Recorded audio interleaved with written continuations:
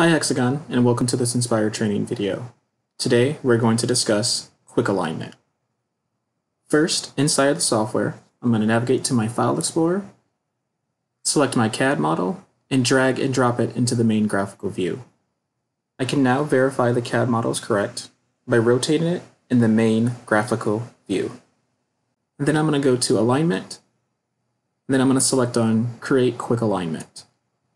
Once this option is selected, I can now click off surface points located on my CAD model that clock in my 6 degrees of freedom for my X, Y, and Z values.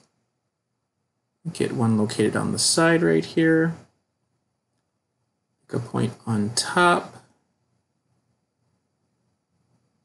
Locate one right here. And now I'm going to do one more. I only need a minimum of 6. I'm going to press enter. And now the hardpoint 1 becomes the active measurement target, and I can start measuring those features. Now I'm going to take the absolute arm, place my probe in that location on my part in front of me, and then it's going to collect that measurement data. Next, I'm going to go to the hardpoint 2, where I see it on my part. I'm going to go to 3. And now that I have 3 points, the software tries to determine where this part is located in space. If I disable the instrument camera view, I now have the ability to keep my part static in the main graphical view. So now we can see my red probe appear, and I'm going to place it in the 4th location. Go to hardpoint 5, and I'll do hardpoint 6, and then now I'm going to go to hardpoint 7. I can add additional points here, or I can swipe right to complete. Now I can expand the properties located in the tree of the quick alignment to see nominal, actual, or the instruments used. I can navigate to the properties, expand the details down to see the high deviations of the points acquired, and I can also enable vectors. So now I'm going to navigate to the tree. I'm going to expand my actual down, and I'm going to open the properties for my hardpoint 1.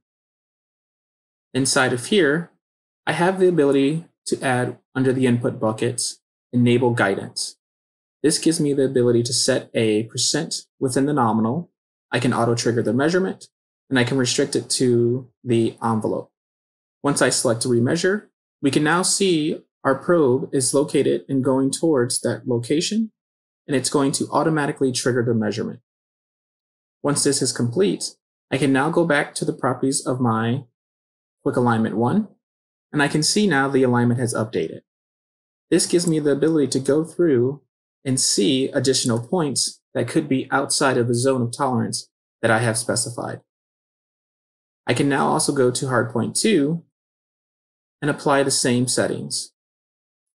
I'm going to go through and I'm going to auto trigger the measurement. I'm going to restrict my envelope now to 1 millimeter. I'm going to click on remeasure. So this erases the previous measured data. And now I can physically take the probe and go to that location. And as soon as I'm within that zone tolerance, it will automatically trigger the measurement. As I decrease the size of the guidance zone, it is going to be harder to actually trigger that measurement. Once I'm complete with that, I can now hit escape on the keyboard, or continuously swiping right on my instrument until I reach the end of the actions playlist.